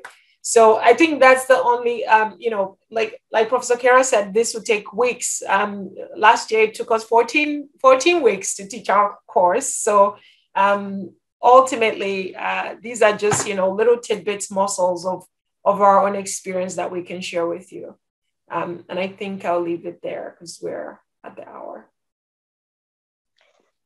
Thank you, Professor Nwogu. I was wondering if we can have another 10 minutes because we started a bit late, if that's okay with professors. Kiara? Yes, absolutely. That's fine by me. Okay. Then we're just going to have the last round of questions. I believe we have a hand for Joy Olavi and the few last questions in the chat room. We'll have Lizola to then, Lizola to ask the last questions, as well as, yes, just those three then. It will be Lizola and the Olavi and Joy, the hands that are up. You guys can proceed with the questions.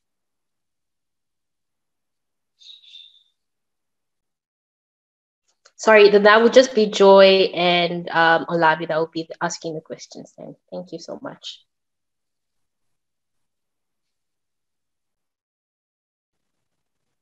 Hi. Thank you for the comments. It's a conversation that's been really interesting. My name is Joy Mbati.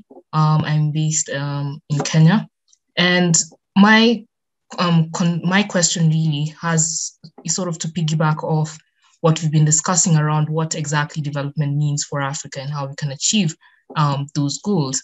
But in the course of using financing to achieve development agendas, unfortunately, we have some there has been some grievances in several African countries that the current they might be current states that maybe do not, or rather would not be taking on those finances for good purposes. So, the whole concept of odious debts has come around this. Should we, or rather, should there be mechanisms to prevent sort of using financing as a way for misappropriation of debt, of loans that do not align with the purposes of the country and of the citizens themselves? So I'm wondering if there's any mechanisms from both, either bank towards reducing the possibility of taking loans or and not using them for the purposes of adequate development, and if there are any mechanisms, sort of like how that would interact, for instance, with tricky concepts like state sovereignty and the like. Thank you so much, Joy, for the question. Olavi, you can proceed with your question. Right. Thank you. My name is Olavi Nangolo. I'm from Namibia. I'm a legal officer in the Ministry of Justice.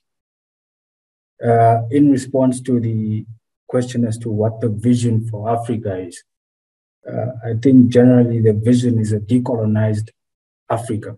That is the vision that we have. Now, here comes my question. Obviously, the World Bank operates within the sphere of international law. I just wanted to solicit your views on the school of thought that says that international economic law or international law is Eurocentric and continues the legacies of colonization of Africa. Just wanted to get your views on that. Thank you.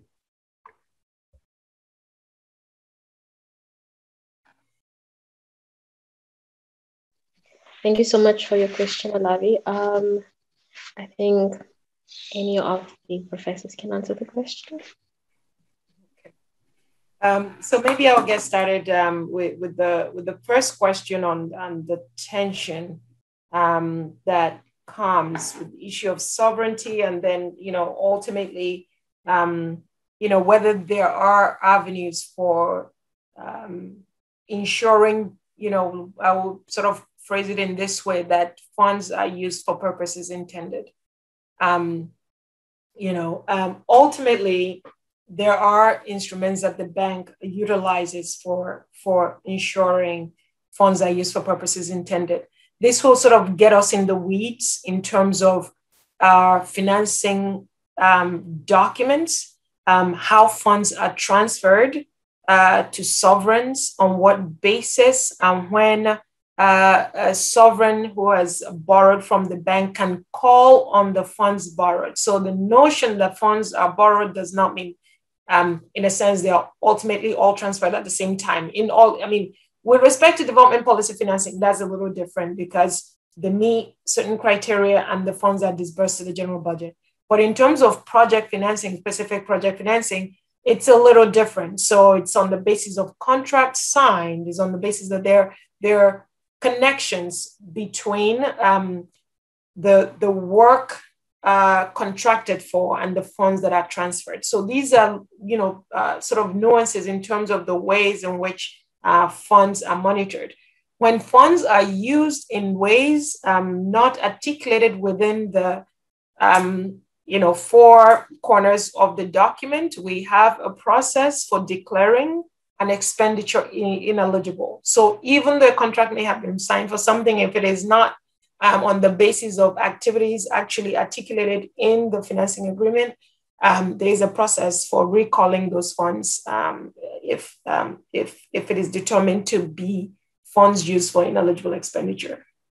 So I think, as Lizola mentioned, this is a two-way street. The bank cannot do it all for a government or a sovereign, and should not, right? Some of you have talked about this notion of the decolonization of the continent, in various ways that you have put it, but that requires agency.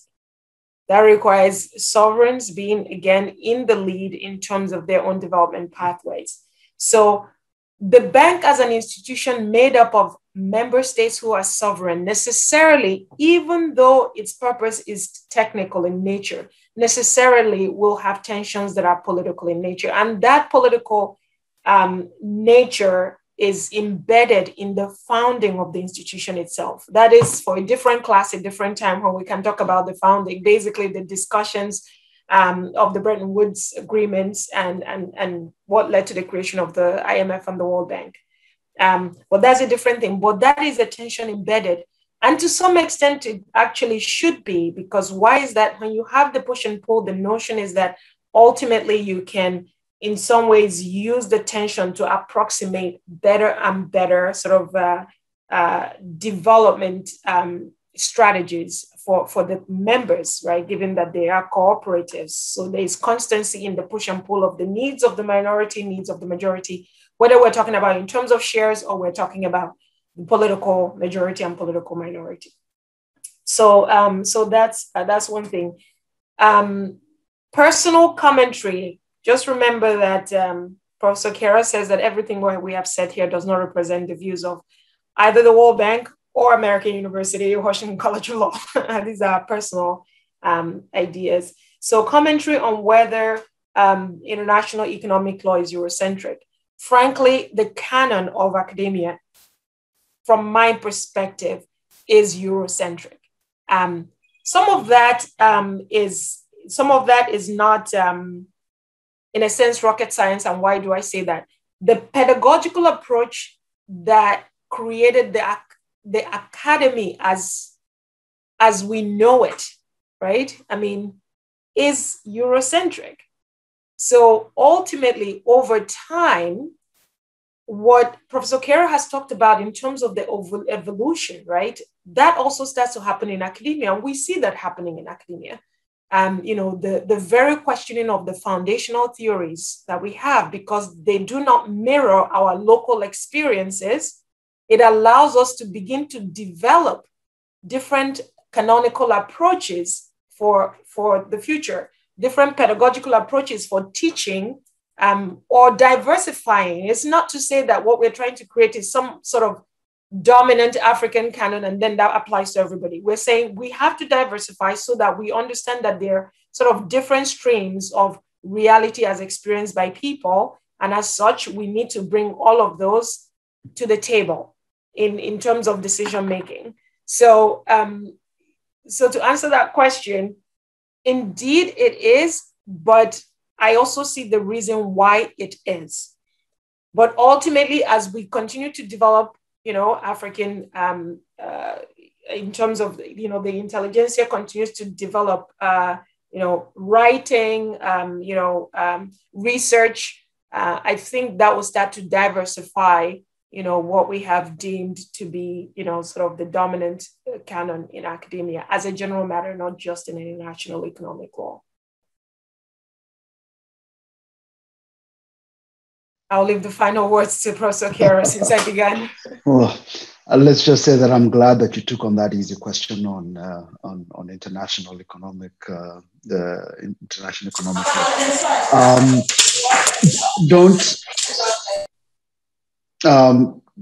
Just want to acknowledge a couple of other comments and questions I think that were in the chat, and these have all been very good, very insightful questions, and to me just underscores the point that I'll make now, which is the challenge we have on the continent, and in response to one of Lizola's comments, in my view, is not a lack of know-how, it's not a lack of skill, it's not a lack of potential.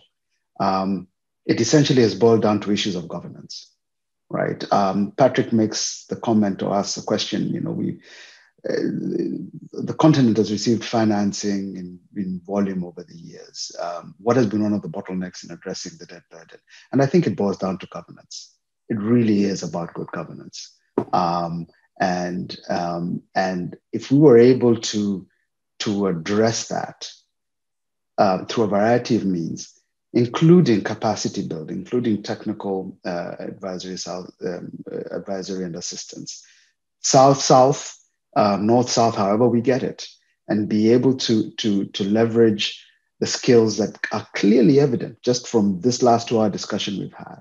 I think it would make a significant difference to achieving the Agenda 2063 that we do have. We've been great at exporting our capacity and our technical know-how and our potential. About time we reverse that flow and make use of our own homegrown skills, I think, to address the challenges we do have. But this has been, I had wondered whether we'd have enough, interaction for 2 hours, but clearly we could have used a lot more. But I found this to be particularly invigorating, and I appreciate, I think, all the very insightful comments and questions that have come through.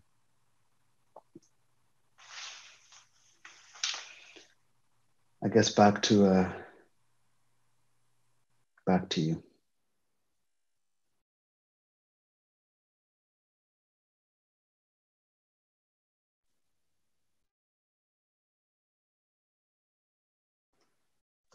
Is Professor still there?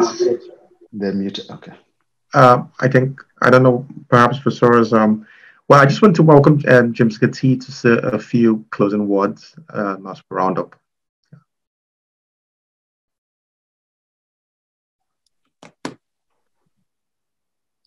Hi, everybody. So sorry, I didn't plan to be called upon. I was like all of you here to learn. First, I want to thank, of course, Professors Nwogu and Kiara for what I thought was a really fascinating presentation, as well as they're generously offering more than 2 hours of their time on a Saturday morning when they could be hanging out with their families and doing all the things that we plan to do on weekends. So that was really amazing. Thank you very much. I was delighted to hear that it was actually the students who reached out to both of you. That's really impressive. I think that both of them as professors would be committed to this, because that all you students really inspire us. When Professor Kiara spoke to me in the Indaba, he mentioned at the beginning, we were reminiscing about how when we were students, we didn't have opportunities like this.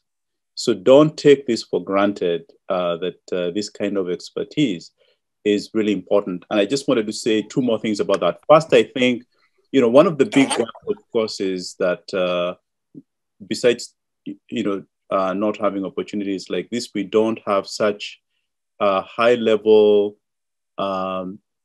lawyers who are practicing, especially at the level that they're practicing on the transactional level, because they were discussing in detail the transactions that are involved and the kind of commitments that are made, and the entire sort of considerations in the documents that are implicated in all the transactions involved, but also the international organization part of it, which is really critical to understanding all the important questions. The third part of what all of you are asking, about the knowledge systems and how those are implicated in what the bank and the IMF and the IADA do. So thank you very much to both of the professors. And thanks to the students for being so patient, having wonderful questions. We know the bundles don't come cheap, for your internet use. You could be making better use of those bundles. I'm really super proud of all of you students for having put together this academic forum. It's a really powerful statement by students across the continent that you are willing to put time to learn and to look for the resources yourselves. Professor Ohio, thank you very much, and Shiko and everybody else involved. We are here simply to provide the platform and nothing more. And I hope to continue to drive this and make it an even more successful initiative. As you can see, our leading experts will be willing to speak with you because you have created something that's important and significant, and that people are willing to invest their time and energy to. Anyway, so thank you very much, everybody. I appreciate having been given a moment to say a word.